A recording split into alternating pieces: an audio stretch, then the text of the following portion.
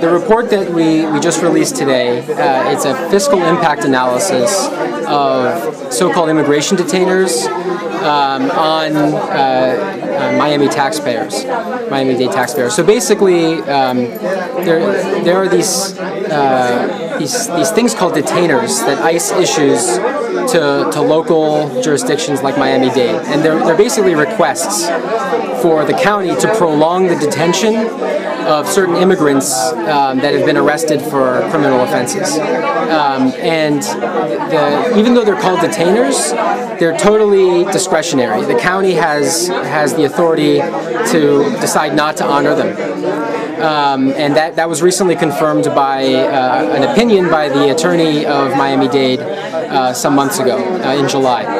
And so the report today estimates that the county's policy of honoring detainers, that is, of continuing to detain people that ICE asked them to detain beyond the time they would otherwise be released, is costing county taxpayers about $12.5 million a year.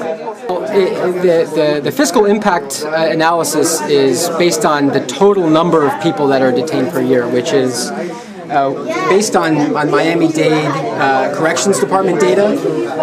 There's about 2,616 people that are issued a detainer per year.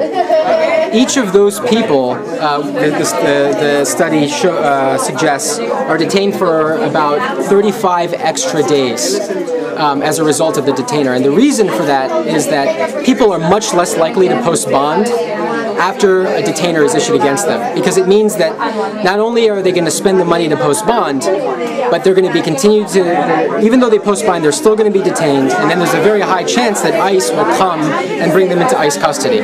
So what happens is these people that are issued a detainer just don't post bond, and the reason they don't post bond is because they know the county will continue to detain them as a result of their policy of honoring detainers. So that extra period of detention, which we estimate is about 35 days on average for anyone issued a detainer, when you multiply that across the total number of people that are issued a detainer annually in Miami-Dade, is what creates the $12.5 million figure that we came up with. For example, someone who can be detained in a traffic stop. Yes, that's true.